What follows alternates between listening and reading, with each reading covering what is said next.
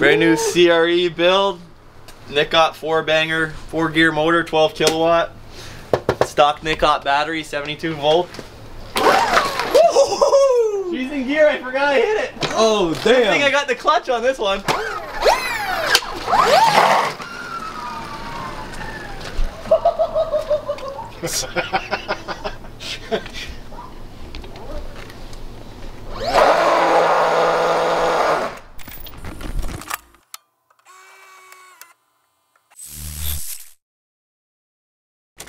So we just finished, everybody's calling these like the CREs, right? So it's 2003 CRF 450. I bought this off a flat track guy. Got the rolling chassis dirt cheap, and it had no motor in it because the motor was blown or whatever happened back in those days. And the early carbureted 4-strokes, and especially Hondas, were known for shitty cam timing and hard to start, and you know, carbureted. They weren't fuel injected, right? So it's just that early first gen that's not so sought after anymore. So these are the perfect options because the frames are essentially the same, all aluminum, everything's all good.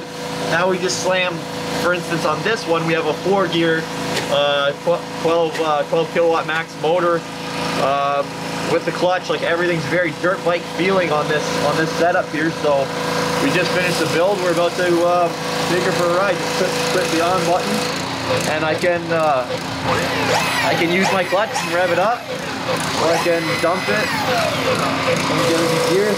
I got this GP shifter on this bad boy here, so my gears are reversed.